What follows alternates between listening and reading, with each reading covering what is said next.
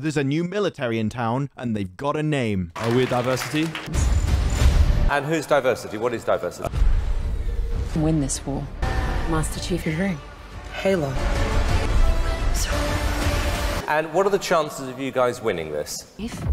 I'm Cortana. Okay, well look, you've got roughly 2 minutes. The Halo TV series has arrived, and in 2 minutes and 4 seconds, what did we learn?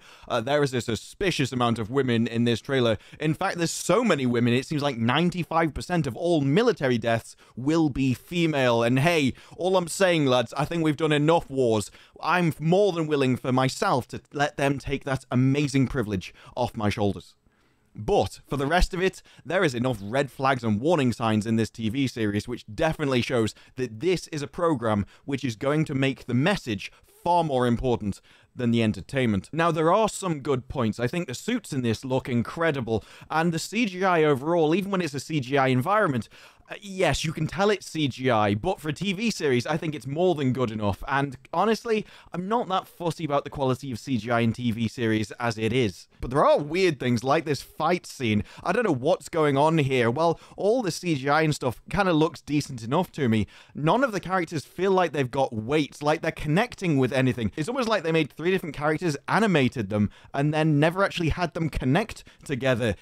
It looks bizarre. And on top of that, every single character in this entire show just felt like a different checkbox. I've never seen a casting that was as obvious as this. And what we learned from casting choices like this in the past, when you're so proud of it, when you put it front and center in your trailer, is that it's going to affect your story because you think that that is more important than your story. And is the casting a problem on its own? No, of course it isn't.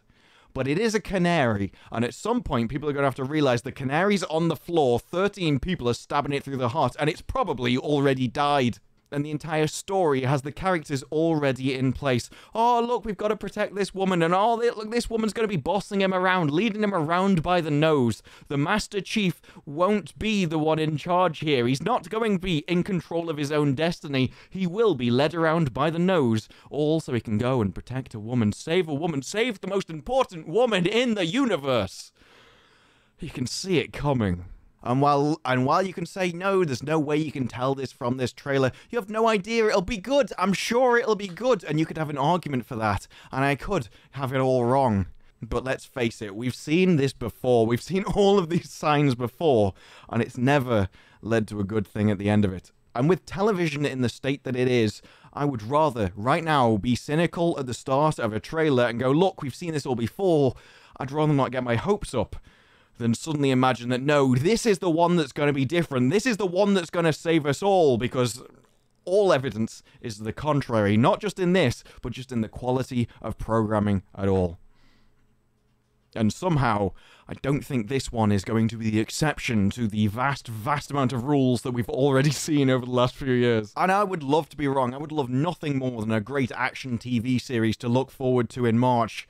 But honestly, if I had to guess, and with everything I've seen, I just don't think I am.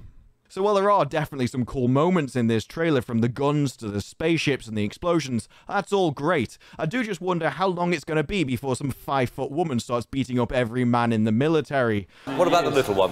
But if you want to take it and run with it, then I wish you all the best. You're far more optimistic than me, and that's honestly probably a good thing. But let me know what you think about it in the comments below. Like the video if you like the video, and press subscribe for more videos in the future. But for now, that's it from me. I'll see you in the next one. Bye-bye. Where are you going? Is that you done? No, but You're going back on. Do you want me to take that?